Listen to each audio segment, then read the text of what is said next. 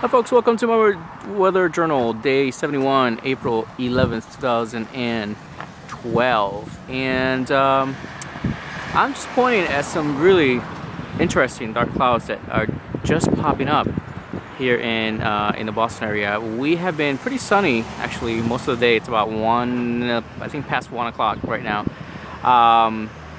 We've been pretty sunny, as you can see. There's a lot of still blue skies all around, especially to our southeast and to our east. So you can see it's beautiful blue skies, but all of a sudden you go from that to this.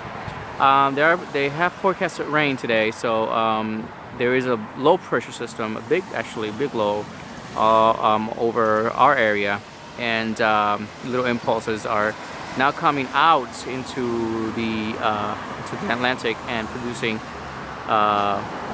some lifting, and we have just turned our wind to the east, so now we have a cool east wind.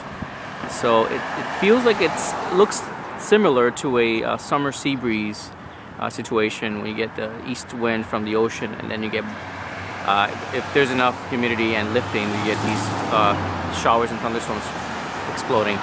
But yeah, so far I don't see any rain falling from them from where I'm standing, but these might be the clouds producing scatter showers throughout the day today. There should be more tomorrow and yeah, Thursday, and then it should be clearing out by Friday. So it's 53 degrees last time I checked. It's 53, so it's still chilly, but the April sun is really warm, so it doesn't feel that bad at all. So that's it from Boston. See you guys tomorrow. Bye bye.